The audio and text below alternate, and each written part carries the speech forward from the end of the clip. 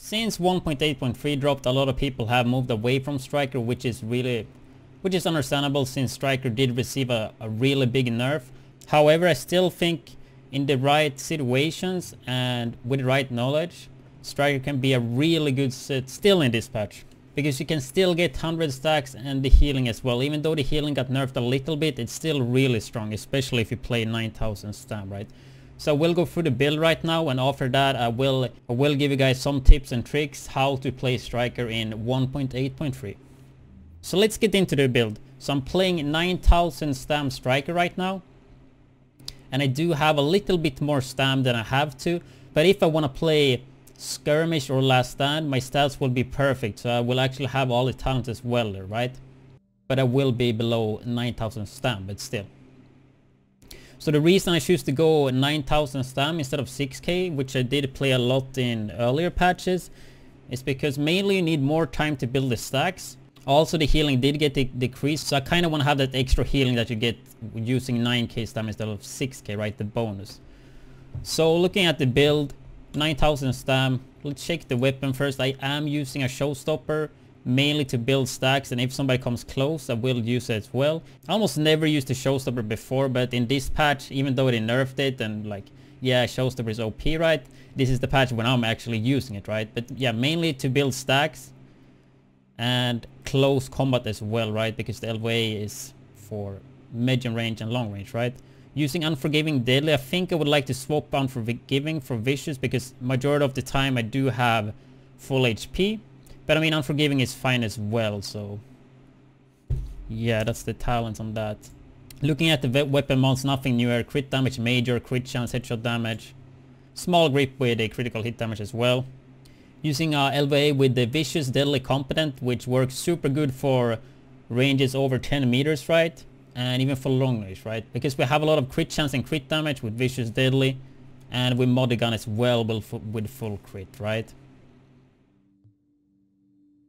However, if you do play close range a lot, I would probably go House or M4 with the responsive, competent, and maybe Unforgiving, depending on your playstyle, right? But this is just how I prefer to play. I can take a lot of fights further range, right? So 6-piece Striker classified, health, exotic damage. And all the weapon mods are exotic damage as well, so I am giving up some crit chance now because Predator is a really popular build and there's a lot of defense as well, but Striker works really good against defense and Nomad, right? So yeah, sure, we give up some crit chance, but most of the builds are not gonna have anywhere close to the damage you will put out when you have stacks, right? So losing the crit chance, it's fine, right?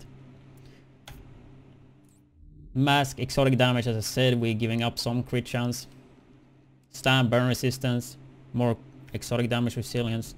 On the knee pads I do choose to go health, which is just a better attribute than EDR, and we do already have so high EDR and I'd rather take health because health works in every scenario, right?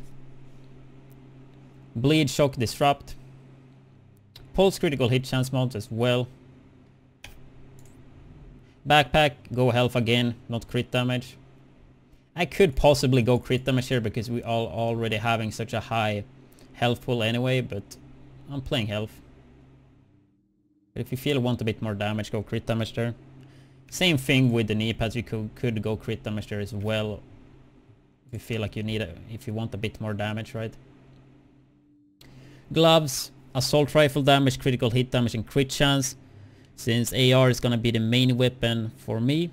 However, if you're gonna play like Showstopper House, main like a House or something like that, then swap it to SMG for example and still have crit chance and crit damage. You just have two different gloves with that, but you definitely, in my opinion, don't want to have assault rifle damage and SMG damage on the same glove because you lose out of one of the crits. Striker holster with a crit chance, nothing special about this. And if you have watched my videos for a long time, you do know that I use a double barrel sawed-off to finish targets, right? When they are on the floor, I swap to the sawed-off, I punch them and I get determined and predatory. I would like sustain instead of a destructive, but I don't really have mats for that, so yeah. And especially with having like this high health, like predatory is working a bit better as well. Also, I do have a low gear score pistol, so I can get my ults back with cool-headed and determined. I would suggest you to craft a blue pistol though, which you can do in the crafting station, right? Looking at my stats character sheet, we check the M4 first. You see crit chance is 29% with Vicious, which is not too much compared to what we usually have. We maybe give up around almost 10% crit chance, I think, maybe 9%, right? 115 critical hit damage. But still, like, giving up the crit chance is worth it in my opinion, because there are so many predators right now, and with this build you don't really feel it too much compared to like playing 6k without EDR, for example. So 432,000 max health, which is quite a lot, right? 35% EDR, which is pretty damn good as well. That's more than 1/3, right? And yeah, that's the M4, right? We can check the showstopper. I mean, the stats on the showstopper is not going to be impressive, right? 12% crit chance. I mean, I would rather use Vicious on this, I think. At least for the way I use it. Checking the skills, I'm using a support station immunizer to counter pred and other status effects, right? Try to place the station in a good position and try to keep it up as long as possible. And you will get still a fat percentage heal, right? And also being immune, which is a big bonus. Pulse as well, since I do play a lot of solo. But even in a group, you always need to have one scrambler at least. If I'm playing in a group and somebody else have pulse, I would use booster shot. Recover link as well for the extra safety. Critical save, precision, on the move. Strike back is usually what I use. But depending on the scenario, if there is a lot of pred, definitely go with adrenaline. It depends how you feel about that. Like sometimes I go like this, and sometimes I use adrenaline, right? But it's just personal preference. I mean, sometimes I even take away on the move for adrenaline. But definitely crit save, precision, must have talents. I always loved on the move, that's why I still use it though, but yeah. Strike back is still kind of good, so it's kind of rough. But I think those 5 talents are definitely the go-to. Maybe not the biggest deal, but at least for me personally, like in 1.8.3 you have to aim 100% for body shot. Unless you have 100 stacks, then maybe sure go for some headshot, or if they are close enough and you feel like you can hit the majority of them, sure do it.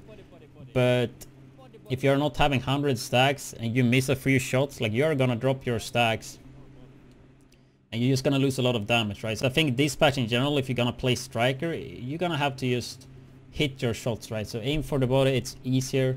When it comes to building stacks, I would definitely recommend using a showstopper. You can still do it with an M4 or house, but it will take longer, right? Showstopper you still build super fast with, even though like they didn't really touch it. So I mean, showstopper is the fastest way to stack it up.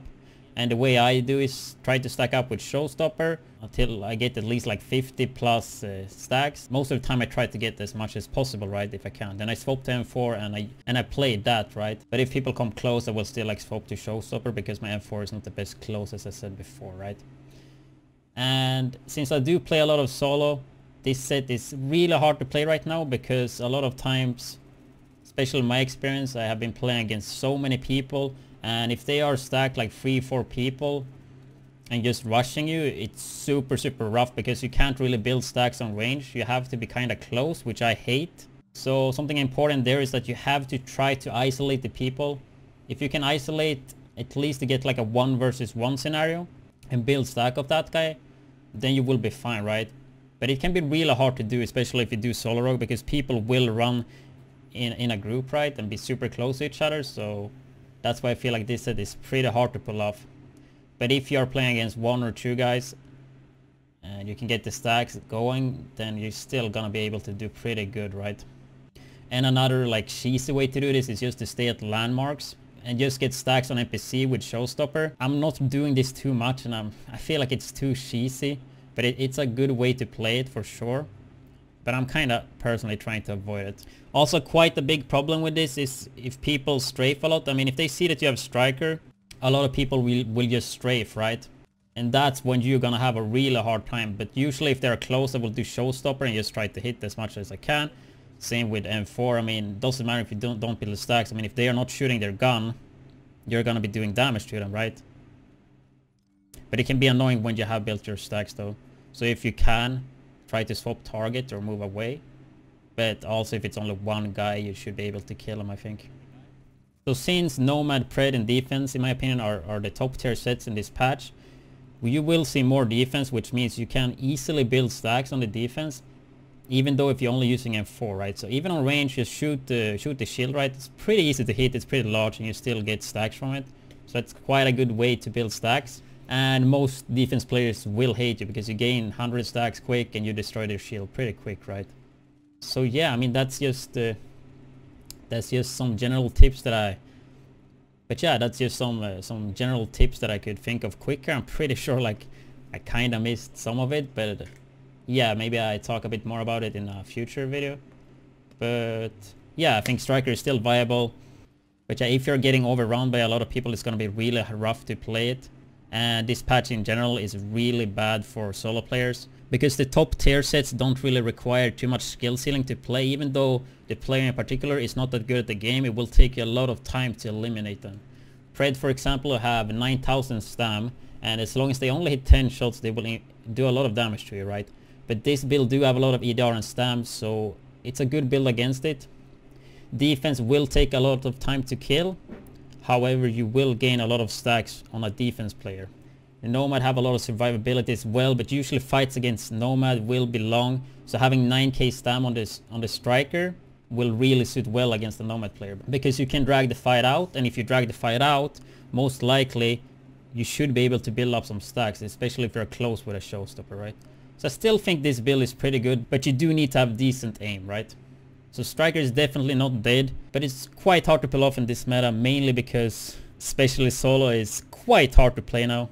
So that's one of the biggest problems. But yeah, I hope you guys enjoyed the build and just some few tips and tricks here. And yeah, see you guys in the next video. Thank you for watching. I hope you enjoyed the video. If you do like my content and want to support financially, you can check out my Patreon.